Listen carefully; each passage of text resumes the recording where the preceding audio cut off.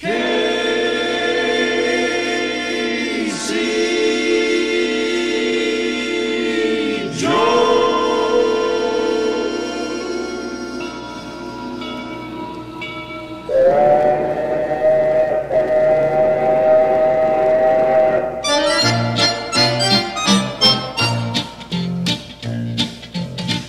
all you rounders if you wanna hear the story about a brave engineer.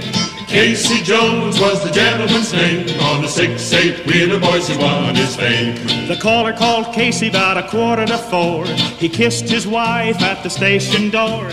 He mounted to the cabin with his orders in his hand. Gotta make a fast trip out to Frisco land. Cayce Jones mounted to his cabin.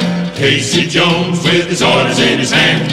Cayce Jones mounted to the cabin. Gotta make a fast trip out to Frisco land.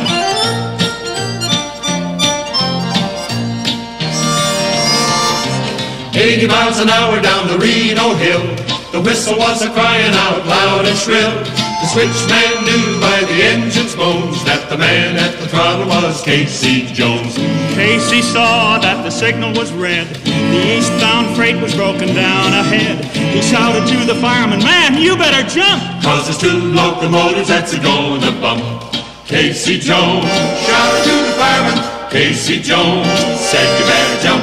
Cayce Jones shouted to the fireman, 2 locomotives that's a-gonna bump.